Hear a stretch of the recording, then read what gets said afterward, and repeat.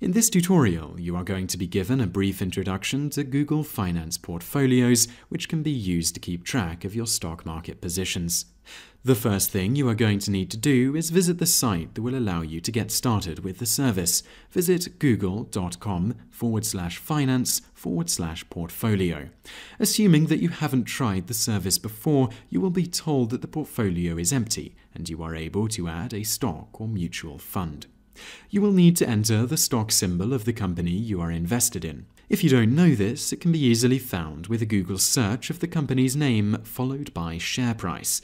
As you can see here, we can easily find the stock symbol for Berkshire Hathaway.